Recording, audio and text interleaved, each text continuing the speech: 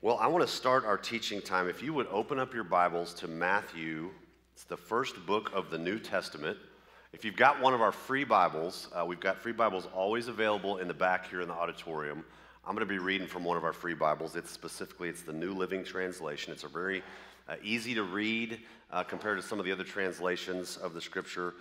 I'm on page 792. If you've got one of those, I'm cheating. I'm helping you out a little bit. Matthew chapter 22. I want to start today and read starting in verse 36. It says, "Teacher, which is the most important commandment in the law of Moses?" This is the Old Testament law. The question was raised, what's the most important commandment? Jesus replied, "You must love the Lord your God with all your heart, all your soul, and all your mind. This is the first and greatest commandment. The second is equally important. Love your neighbor as yourself. The entire law and all the demands of the prophets are based on these two commandments."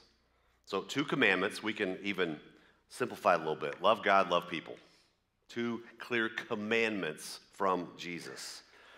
But if love for God is the first commandment and love other people is the second, then clearly love is not an emotion. Because you can't command a feeling, can you? Anybody tried that? You can't command an emotion. Earlier in Matthew chapter 5, for example, this same book, Jesus gets a little more radical than that, and he commands all of us to love our enemies. Okay, are we really supposed to have warm, fuzzy feelings about Adolf Hitler or Osama bin Laden? Are we really supposed to have warm, fuzzy feelings for that guy at work who's always undermining us to the boss, or that kid at school who keeps spreading false truths, some rumors about us? Are we really supposed to feel this love toward that person? Well, clearly no. God isn't telling us how to feel. God's telling us how to act.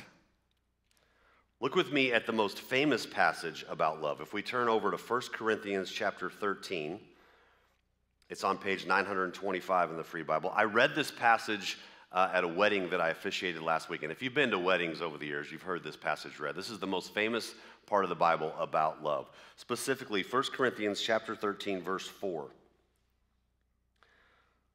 The author says, "Love is patient and kind." Just stop right there. Love is patient. Well, patience, the more I think about this, this is the opposite of emotion, right? Patience is the opposite of emotion. Theologian Lyman Abbott defined patience as passion tamed. I love that. I resonate with that because it's the opposite of emotion. Patience is passion tamed. When I'm impatient, I don't know what it looks like for you. When I lose my patience, you know what I'm filled with? Emotion. I'm angry. I'm upset. I'm frustrated. Maybe even scared of something. When I'm patient, the rare moments when I'm filled with patience, my emotions are in check. Because the Bible says that love is patient. It's not a feeling. And we just read it. The Bible says love is kind. Love is patient and kind. 1 Corinthians 13:4. How do you feel today? Oh, I feel really kind, thank you. Nobody says that, right? Because kindness is not a feeling. Kindness is something we do. You get where I'm going here. If love is more about what we do and less about how we feel, then most of our cultural conclusions as we watch movies and read books and talk with each other, most of our cultural conclusions about love are wrong. They're flat out wrong. We can't fall into it or out of it. We can fall into or out of a feeling, right? But we can't stumble into or spill out of love. We may choose to start or stop behaving in loving ways towards a person, sure, definitely. But we actually have full control over that. And if we apply this understanding of love to our relationships, to family, to friendships, to boyfriend, girlfriend, spouses, we all of a sudden discover we have a lot of leverage where we didn't think that we did. So let's get really real for a moment. Some of us here today maybe don't feel like being married any longer. The feelings we once had for our spouses, the desire, the affection, the quickened heart rate, the sexual attraction, they've been dulled, maybe by just passing years, maybe by routines or unresolved conflict, for sure, or maybe just our laziness. And since we don't feel any of these positive emotions, we've concluded, maybe some of us, that this marriage is not worth working on. So some of us are thinking about ending it. We don't love each other anymore, we say. But do you know what we're really admitting when we say that? Husbands, if you say, I just don't think I love my wife anymore, what you're really admitting, husbands, is I am not acting in a loving way toward my wife anymore. Wives, same thing. When you're saying, I don't think I love my husband anymore, you're saying, I've stopped loving in behaving in loving ways towards my husband. Remember that old Righteous Brothers song? I always think of Top Gun. I'm dating myself here, I know. You've lost that loving feeling. Whoa, that loving feeling. I'm not going to sing it. You've lost that loving feeling. Now it's gone, gone, gone. Well, what if I told you today that you could get it back? I'm serious. We have to get this ridiculous idea of love being a feeling out of our heads. That's not what it is. Love is not a feeling. It is focused action. It is the thing we do, not the emotions that drive what we do. I like how author Stephen Covey puts it. He says it really well. He says, love is a verb. Love is something you do, the sacrifices you make, the giving of self. If you want to study love, study those who sacrifice for others. Love, the feeling, is a fruit of love, the verb. I think he just nails it. I love how he says that. If you want to study love, study those who sacrifice for others. Bing, bing, bing, bing. That's why we look at Jesus. Reason number 242, we should look really hard at Jesus, because nobody sacrificed more for others than Jesus. Who better to emulate? Who better to follow? Who better to submit control of our lives to than the one who showed us what ultimate love is? How do you and I love the people around us like Jesus does? That's the question of the day. How do you and I love the people around us like Jesus does? Not like the people around us. Thank God he doesn't ask us, he doesn't command us to like all the people around. We don't even all like each other in this room, right? He does command us to love everybody. So here's the question for today and for the series moving forward over the next few weeks. How do we love people well, like Jesus? I found an absolutely fascinating doctoral thesis. And I know that's hilarious because it's like an oxymoron, right? A fascinating doctoral thesis. But stay with me. I don't sit around and read these for fun, okay? I just stumbled across it. It's fascinating. It was called Blessers versus Converters. That was the title of the study. Blessers versus Converters.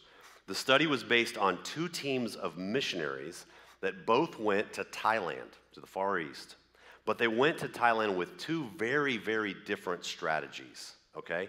The first team, they were called the Converters, and they went with the sole intention of converting people, of evangelizing people, of helping people become Christians, become followers of Jesus. This is right out of the Bible. This is what we're commanded to do, to tell the world about Jesus.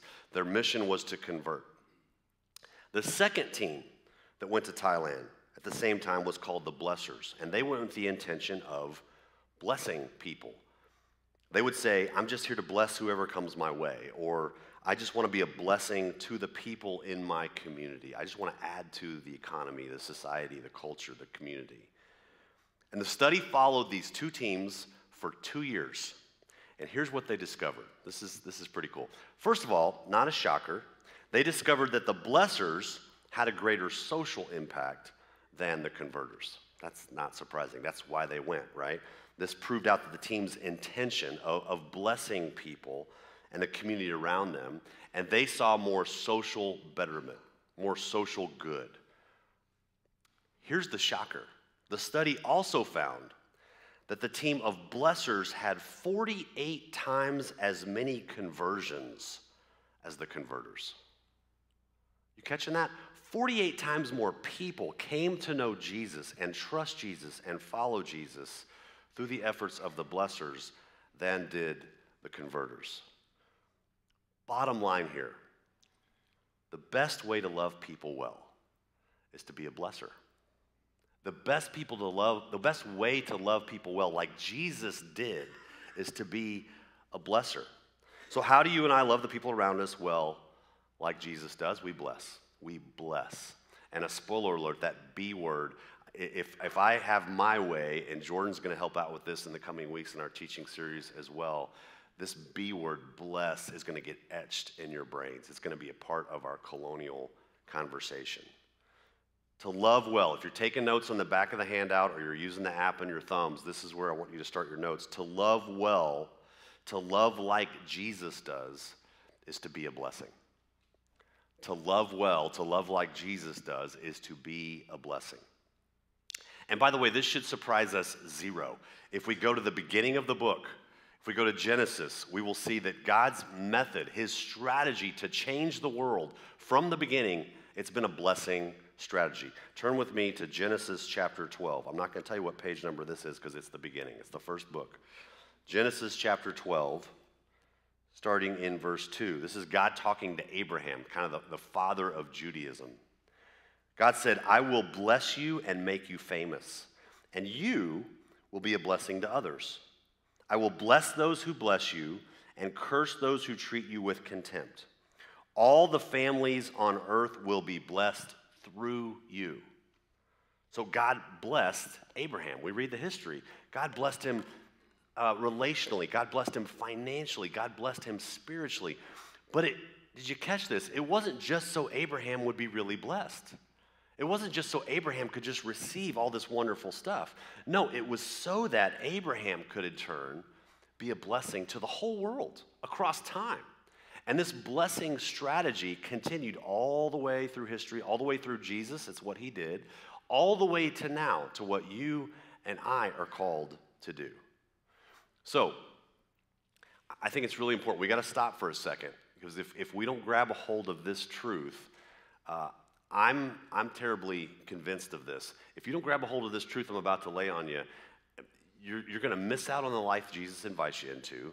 You're certainly not going to be able to be a blessing to other people. And frankly, nothing in the next few weeks we talk about is going to make sense. And it's this simple truth. Every good thing in your life, everything you can think about that you're grateful for, big and small, every blessing you receive, it's not just for you. It's not just for you. You are blessed to be a blessing. I am blessed so richly to be a blessing. This is the life that Jesus invites all of us into. This is the life that we're called to live out. So, what does it look like to do that? What does it look like to bless people, to be a blesser? That's a great question. I'm so glad you asked. To answer that question, today I want to give you 5 purposeful practices that we're going to lean into as a church. We're going to do this individually, I hope. We're certainly going to do it all together. We're going to lean into these 5 practices. And before we get into what they are, I got to tell you, I'm not a big fan of, 3 ways to get your best life now. Like, to me, that's so trite and hallmarky, and that's not life-changing, okay? I'm not a big fan of acronyms. I have way too many acronyms in my life already. But this is gold, I'm telling you. And it's not because it's from me. It's because it's from Jesus, okay? Dave Ferguson is a pastor in Chicago who looked at the scriptures and kind of unpacked this a little bit.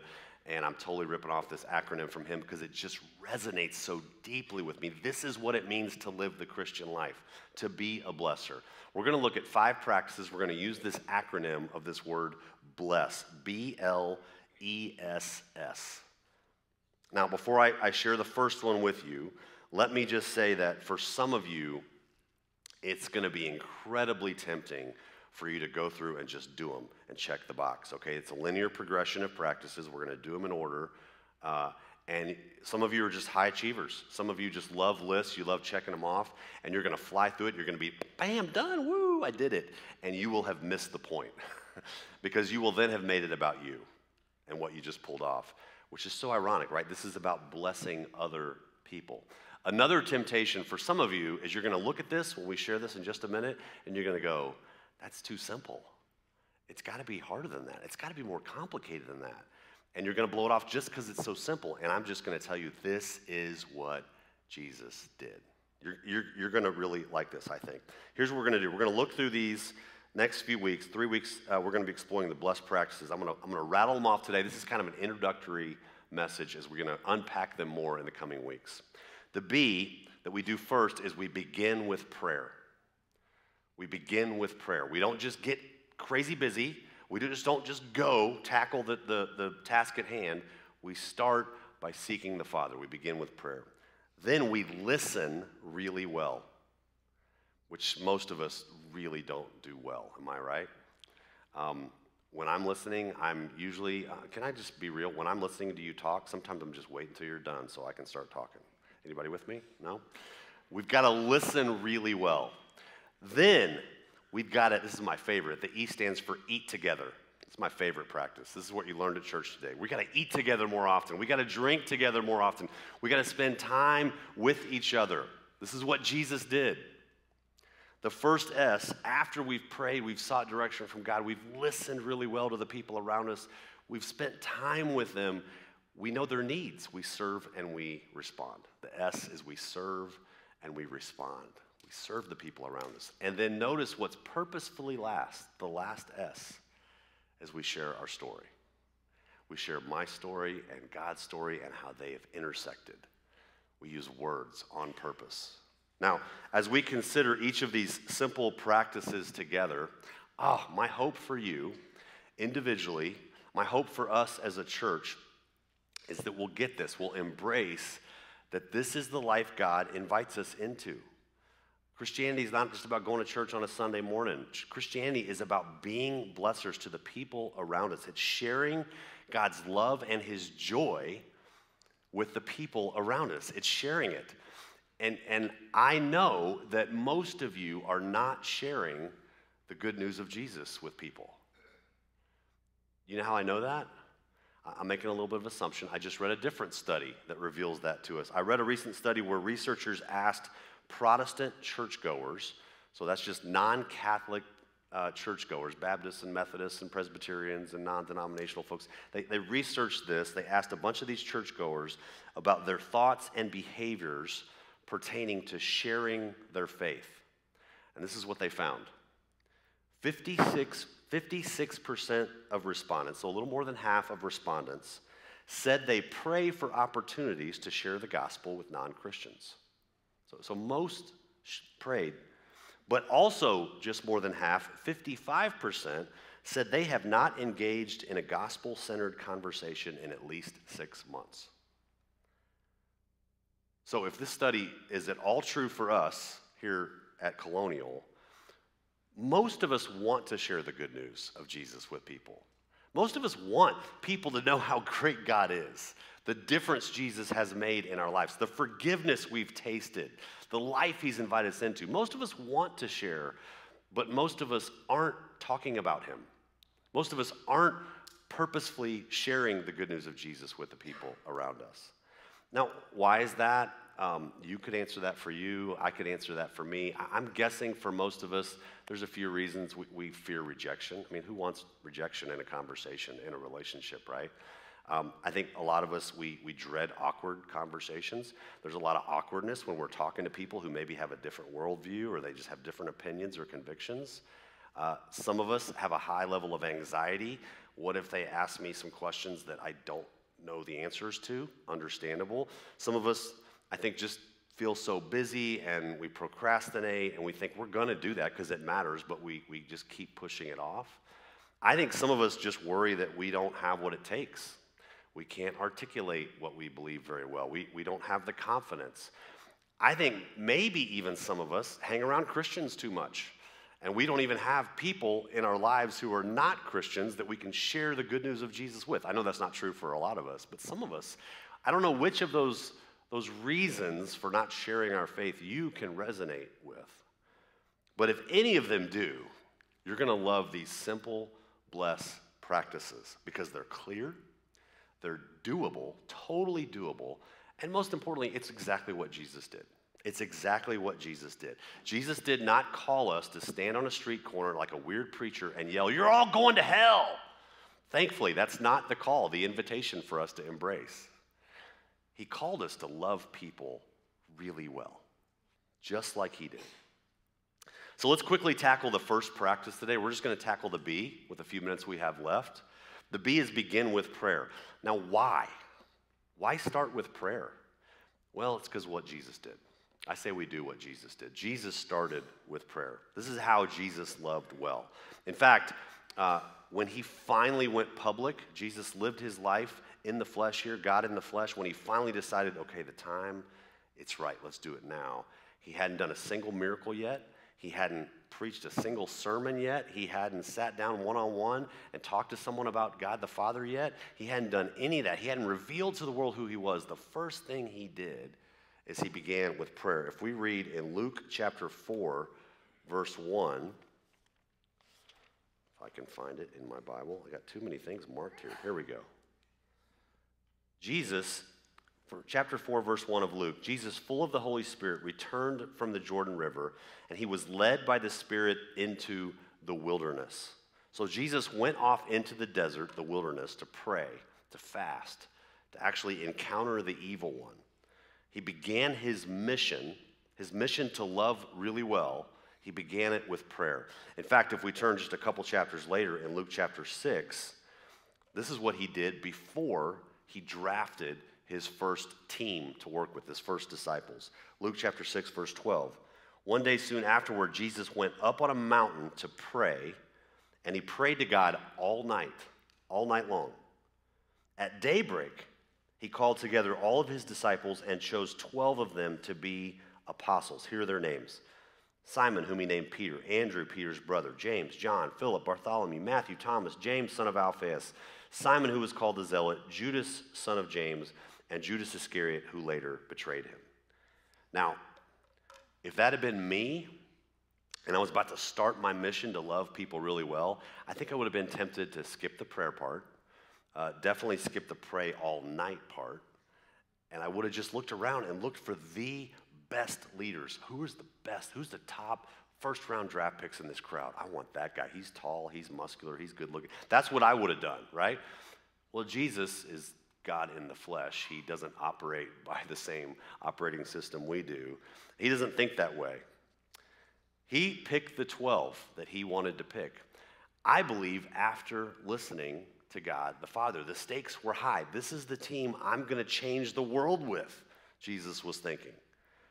Now, some of you are probably stuck for a second thinking, okay, Jesus was God in the flesh. Why did Jesus have to pray to God the Father? That's kind of weird.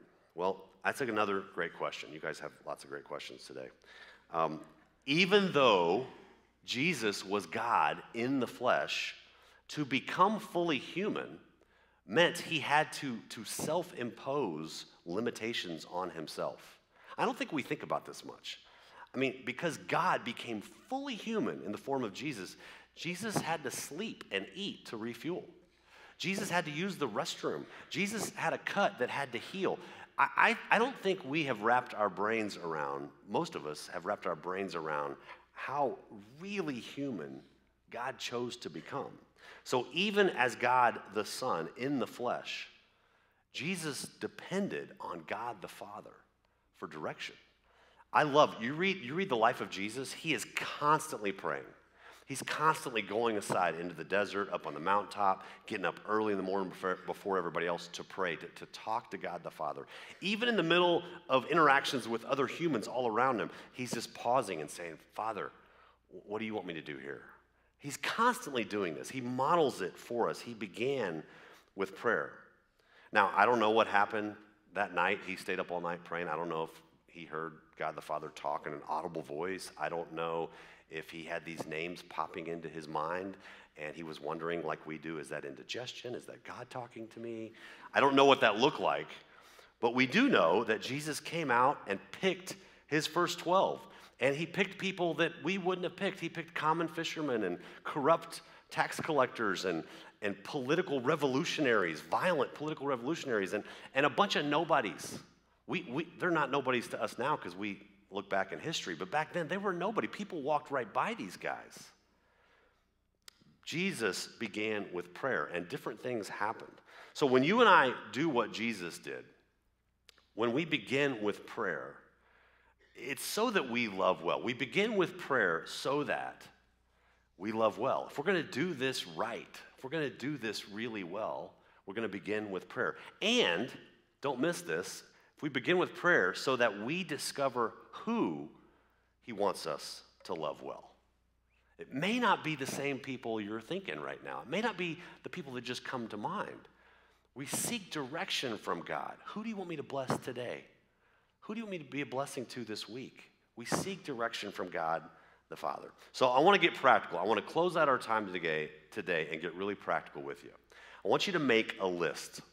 Some of you are big on lists. Some of you hate lists. We're all, I hope, going to make a short list. Things get done when we get focused and intentional. List making is very helpful. It's helpful in all walks of life. For us, it can help focus our attention on those that we hope to love well, those that we hope discover life in Jesus. So, 3 quick thoughts about a list I want you to make, okay? So if you're not already there, get the back of the handout or get your app ready. We're going to make a list, all right? Start with those in your sphere of influence. Think about your sphere of influence, your family, your friends, the people you work with, the people you went to school with up until last week, the neighbors you live among, the casual acquaintances you see every day because you go to the same coffee shop or convenience store or gym or whatever that is. That's your sphere of influence. That's different than their sphere of influence. That's different than his or her sphere of influence. We all have a different sphere of influence. Start with your sphere of influence. Secondly, focus your efforts by investing in 3 people. I want us to get really practical and strategic this month. Let's not think about 50 people we could probably make a difference and bless their lives. Think about 3. Maybe only one person at first comes to mind as you pray and as you ponder. But think about 3. 3 people you're going to intentionally bless. Now, I would suggest you give priority to people who don't attend church, who, as far as you know, don't know Jesus yet. Let's be a blessing to people like that. Or maybe they're people who do go to a church. Maybe they go to another church. Maybe they even come to Colonial. But as far as you know, it's more of just a religious habit, a family habit. You don't know if they really have discovered forgiveness and grace and the love and purpose of life in Jesus. Think of those people. I would also say if you're married, not a bad idea, husbands and wives, to make a list together. Just work on it as a couple over the next few weeks. There's no right or wrong way to do this, but just a suggestion. So start with your sphere of influence, focus on 3 people, and then pray for your list every single day.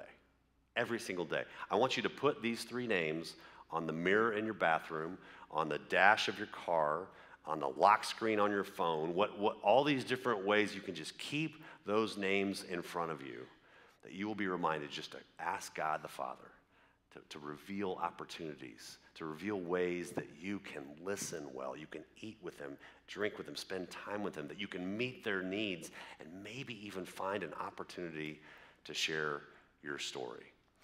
I would say this too, maybe one or more of those 3 names, maybe it's still a blank, whether it's right now or you're looking at it tonight before you go to bed. I got 3 blanks, or I got one of these that's still a blank. That's why we begin with prayer. Maybe this whole week is just you asking God, who do you want me to bless? I'm wide open.